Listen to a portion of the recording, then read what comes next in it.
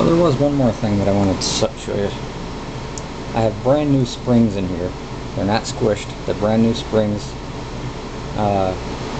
That's going to cause the car to jump as it goes across the track. So if you ever see that, you have to squish down your springs, and you just squish them down by pressing on them sort of lightly and just keep trying them over and over. Once you'll notice it'll start to stop jumping, and that'll get rid of the sparks, and it'll save on your shoes too.